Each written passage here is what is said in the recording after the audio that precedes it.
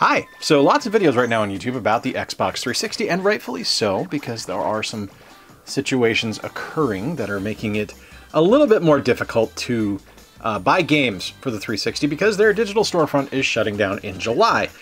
And I am not above riding the coattails of significantly more talented and more successful people than me. So today I want to talk to you about the 10 most valuable Xbox 360 games in my collection.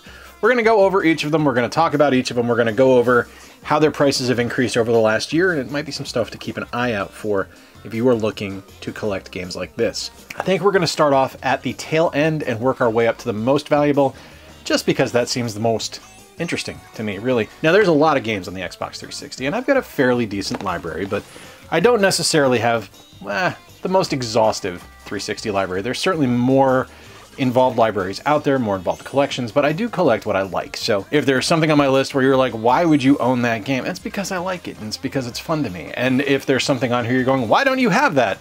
Let me know in the comments. I would love to know what games I should be looking out for, because we're all in this together. And if we're all able to kind of keep an eye on games where prices are increasing or decreasing or fluctuating, that'd be pretty cool to be able to kind of keep our eye on that and help each other out and let each other know what games we should be checking out. Now, I will tell you guys right off the bat, whole lot of Spider-Man on this list, and not a single survival horror game. If you guys are new to the channel, not really a survival horror guy, not really my thing.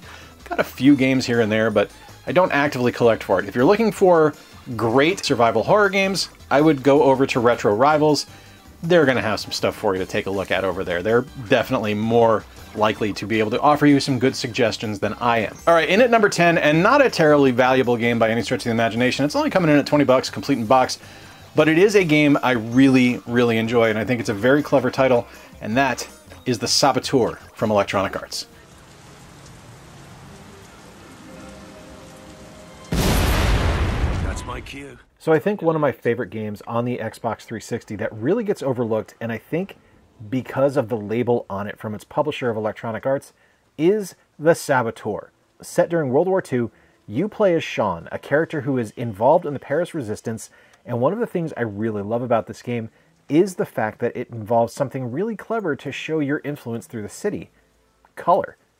In Nazi-occupied areas of the city, it's going to be in stark black and white, but as you bring freedom to the city of Paris, more colors will be brought in. The only thing you're going to see other than black and white are your characters' eye colors and the red on the Nazi uniforms. And it's a fantastic third-person action-adventure game. I think it's a really ambitious title, and it was something that I thought was going to spin into like a series of games. I really thought we were going to see more from this, but unfortunately, we only got the one. Now, back in January of 2020, this game was selling for $5 complete in box, and today it's over $20 now, at $23.98. And yeah, there's going to be some disparity between what I said in the original video and this audio because it's been a few days since I initially recorded it. But I think that this is a game that a lot of people overlooked, and if you haven't had a chance to play it, you should do so. We do jump up in value here for our next game. It comes in at a value of $27 complete in box. This is from Bandai Namco, and this is from a series I really enjoy. I liked it from the moment I played it originally on the PS2, and I like it here on the 360 as well. And that is Beautiful Katamari.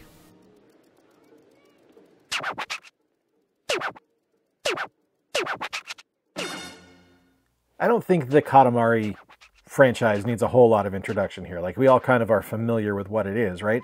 You play as the Prince of All Cosmos. You have to clean up your dad's mess, who once again has wrecked everything. And you do that by rolling a ball around and picking things up. In this game, you're going to be collecting presents, you're going to be collecting items, you're going to be finding cousins. And, I mean, yeah, it's a Katamari game. It's just the unique Katamari game that happens to be landlocked on the Xbox 360 and hasn't seen a re-release anywhere else. But it's still a Katamari game, which means it's still fun, it still has amazing music, and the gameplay is going to be solid. Now, from a value perspective, this is one that has seen some increase over the last few years. Starting in 2020, this was a regular CIB price of about 12 bucks. Not a bad price for a Katamari game. But today, it's going for almost 30. This is actually selling now for over $29 complete in box. So the value is just continuing to go up. I think that probably has a little bit to do with the fact that, like I said, it is landlocked on the Xbox 360. That might change if we ever see it get a re-release, but for now, this is where it lives, and the price continues to go up. All right, now I am not above collecting loose disc games. I absolutely prefer complete in box stuff, but if there is a reason or an opportunity for me to get a loose-based game, and I can add to the packaging later, I'm going to do that. And that is kind of what happened here. And this is our first Spider-Man game on the list. This one comes in at $27, and this is Spider-Man, Friend or Foe. What's that? So Spider-Man Friend or Foe is a really interesting game because it's not bad by any stretch of the imagination, but I think it is probably the most basic of any of the Spider-Man games that released on the Xbox 360. And it's seen some really interesting price trending. So as far as gameplay goes, this is a very straightforward beat-em-up kind of game. It has 3D arenas, you go through, you're fighting using different Marvel characters, some Z-list, some A-list, and you're going to just fight and make your way through each level. It works pretty well. It's actually a really fun game. The value interest comes into me because you've seen some really interesting fluctuations on this price. So back in January of 2020, now I do have this loose, but we'll talk about loose and CIB prices here. Loose, this game was going for $11, and Complete in Box was only going for $15, which is not a bad price for a game like this. But we've seen a couple of interesting spikes. In February of 2022, this spiked up loose to $33.33, and Complete in Box of almost $48 at $47.30. And today this has it at $27.25 loose and $45.83 Complete in Box. I do enjoy this game. I don't necessarily think it's worth those levels of price, but this is what happens to licensed games that are fun and feature characters that we love that unfortunately have the rights lapse on them where they're not able to be re-released. So we're only going to see prices continue to increase on games like this.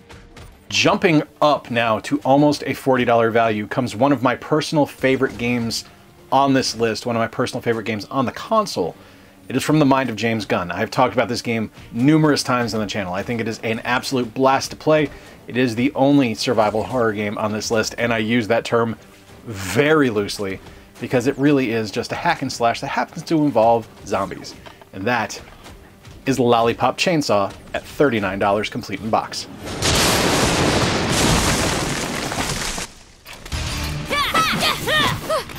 I've spoken about Lollipop Chainsaw numerous times on the channel in the past. It's one of my favorite Xbox 360 games. It's completely out of my normal wheelhouse of titles, and that is because of the creative team behind it.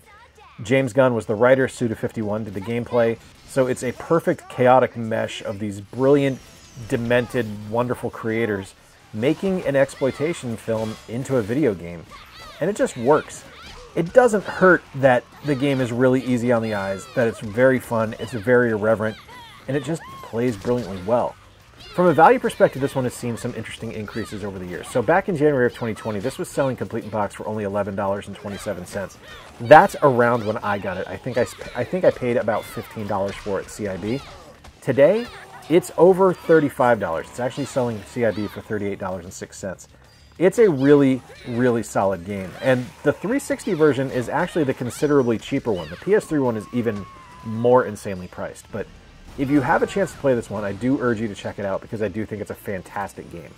One of the biggest weak points of the Xbox 360's library is that there just aren't a lot of RPGs for it. There are Western-based RPGs, stuff like Fable, stuff like the Elder Scrolls games, and those are fantastic, but a lot of JRPGs just kind of fell silent. They weren't released here on the Xbox 360. But there were a few really good ones, and this one is one that I really enjoy. This one has seen some prices jump up over the last year. I remember when I bought this, I got it for, I think, $25 Complete in Box. It's now going for $42, and that is Eternal Sonata.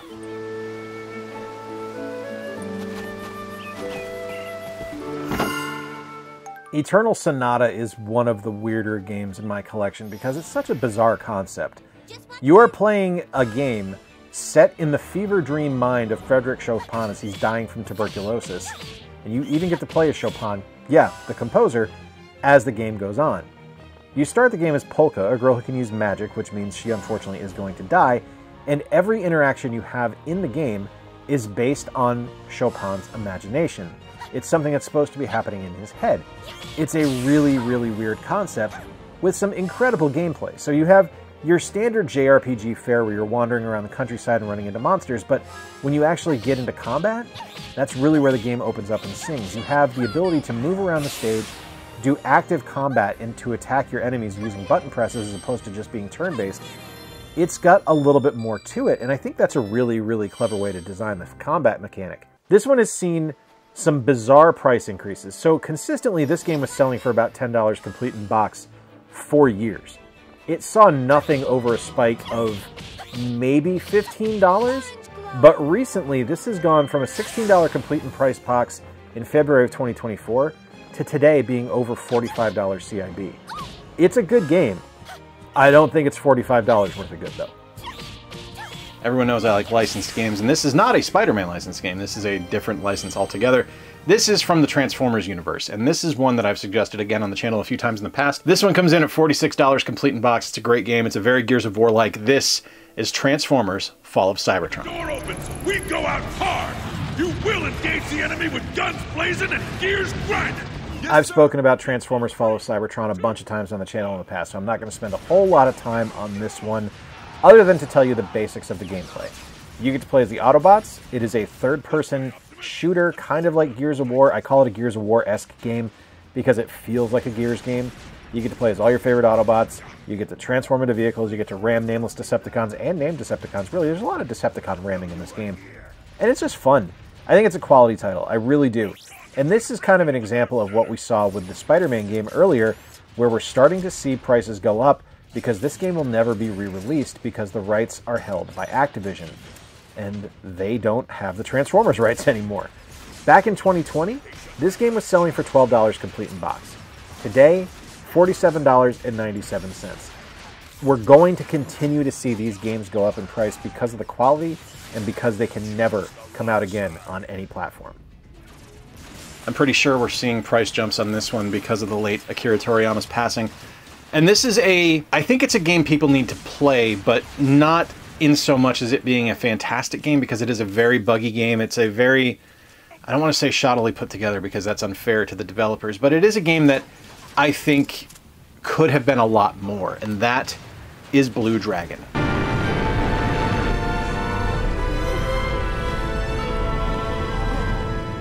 Now, I have talked about Blue Dragon briefly on the channel in the past, and it's one of those games where I look at it and I think this could be so much more because it is a very clunky game based on the pedigree behind it. So, obviously, the look of the game was inspired and designed by Akira Toriyama. The pedigree behind the gameplay was done by people who worked on Final Fantasy, and unfortunately, it just does not come together very well. It does have some interesting firsts on it for being an Xbox 360 game. It's the first multi-disc game. It's got some pretty ambitious gameplay that just doesn't quite stick the landing just because it just didn't work. It wasn't a great game overall. I do think if you are a fan of Akira Toriyama, you do owe it to yourself to play it, but unfortunately what we're seeing as far as prices go on this game is directly because of his untimely passing earlier this year. This is a game that was not expensive for a long time. In January of 2020, this was $10 complete in box. Over the last few months, though, in February, this was complete in box for $20. In March, it jumped up to $35. In April, it was at $51. And today, in May, it's $49.99. That is directly because of Toriyama's passing. It's still good, don't get me wrong. It's just, I don't think it's worthy of the price it has on it right now. All right, Spider-Man game number 2, and this is another loose disc. This is a really, really good game. I've got this on the Wii as well, but here on the Xbox 360, I think is really where it sings. Magnificent title. You get to play as Spider-Man, Ultimate Spider-Man, Spider-Man Noir, and Spider-Man 2099. And this one, coming in at $58 loose, is Spider-Man Shattered Dimensions. Spider-Man of the year 2099. That's me, ready to save the universe and looking good while doing it. These last 3 games on the list are all licensed titles, and they are all going to fall prey to the fact that because they are licensed, they can't get re-released because they've either had their rights holders pass on, they have had their rights moved to other companies, they have had movies that have moved to other movie studios now in some cases, and unfortunately that just means that they are basically stuck in video game hell and they'll never come back. And that is a damn shame because up first is Spider-Man Shattered Dimensions, which is brilliant. You get to play as Spider-Man 2099, the standard Amazing Spider-Man that we all know and love, Ultimate Spider-Man in his symbiote suit, and Spider-Man Noir. And each character plays a little bit differently. Each character has a little bit different ability and a little bit different gameplay style, which is a lot of fun to experience. And each level that you go to utilizes those abilities and those skills brilliantly well. From a value perspective, this game is all over the map. Starting in 2020, loose it was selling for $17, and complete in box it was selling for $19.80, which is really nothing in the grand scheme of things. But we have seen some crazy fluctuation on prices. Back in January of 2022, loose this sold for $76, and complete in box it sold for $77. which is just asinine to me. That is spiking because someone bought it loose, thinking they were probably getting it complete in box and not paying attention. We saw it drop down a little bit in October of 2022, but it rose back up in July of 2023. And today we find ourselves at a point where complete in box it's selling for $72 and loose this disc is worth $60. This is probably my favorite Spider-Man game on the Xbox 360, so I do see the value of it there. It is a very fun title, but the values for this game are just so crazy to me being all over the map as they are. I would expect you're going to see the price on this game continue to increase as we get closer to the release of Deadpool 3, and we get closer to the point where Hugh Jackman retires as Wolverine. But if you are able to find this game at a decent price, I urge you to do so because it is magnificent. One of my favorite hack and slash games on the Xbox 360, coming in at $63 complete in box. This is X-Men Origins Wolverine. A million times better than the film.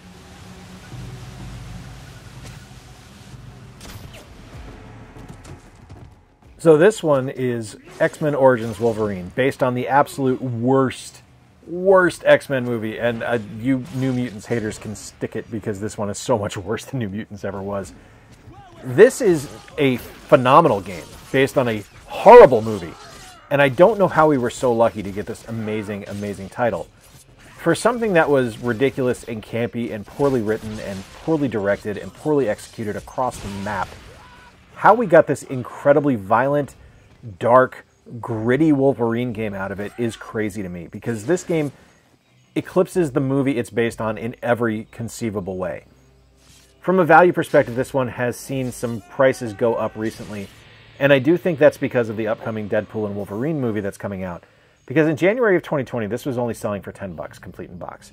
We did see some prices rise up going into 2023, where complete in box it was going for around $37, but today it's over $60 complete in box at $63.60. I do think because of the Deadpool movie and the fact that this is probably Hugh Jackman's last go around in the role, this is going to continue to go up in price, especially because with Activision now being owned by Microsoft, we'll never see this released anywhere else. It's a good game though, definitely worth checking out. If you can find it at a good price, pull the trigger, pick it up. And number one with a bullet, coming in complete in box at $77, is our third and final Spider-Man game on the list. This is Spider-Man Web of Shadows. Good times. MJ was getting her arm in a cast, and I was feeling lousy for not being by her side. But finally and most valuably is Spider-Man Web of Shadows, which ironically, probably my least favorite game on this list of most valuable titles that I own for my Xbox 360. It's not to say it's bad. It's just my least favorite game on this list. It's an open-world Spider-Man game during a symbiote invasion, and you play to eliminate the symbiotes, and you meet up with a ton of Marvel characters, both hero and villain, throughout the storyline. You meet Luke Cage, there's Wolverine, Black Cat, Electro, like, you name it. It's a who's who of characters that have interacted with Spider-Man in the past. It's just not as much fun as some of the other Spider-Man games or other games on this list. Now, from a value perspective, this one is consistently valuable. Back in January of 2020, this was selling for $20 complete in box, a little bit over, about $21 complete in box. And we've seen a couple of spikes. At the start of January 2022, this actually spiked up to almost $100 complete in box at $94.99. Today, it's settling out at around $77.19, right around $77. We have seen a couple of spikes around $90 and up into the 80s, but the mid-70s, upper 70s seems to be where it's kind of stalling out and where it's going to stick. Now, much like the other licensed games on this list, these are all Activision titles. These are all games that we will never see re-released in any way, shape, or form because Activision no longer holds the rights and Activision is now owned by Microsoft. So these games are locked on the 360 generation. And if you want to play them, that's where you've got to do it. That's my top 10. Like I said, I have a fairly big library, but I do lean into stuff like sports games and things like that, so my value isn't necessarily the highest. Let me know in the comments down below if you think there are any games I should be keeping an eye on, to be keeping a lookout for, to be adding to my collection that we think are going to see prices skyrocketing here very soon. There will be some more Xbox 360 content this month. We'll be looking at some games I think everyone should be picking up before the store closes, and then we're going to have to watch an incredible console ride off into the sunset in July. Till next time, folks, I've been Jay. I appreciate you spending a little bit of time with me. If you enjoyed today's video, click the like button. The engagement helps the channel out. If you really liked the content, click the subscribe button as well and stick around. I'm doing 2 videos a week. Till next time, I've been Jay. Remember to play more games, stay square, and take care. I'll talk to you soon.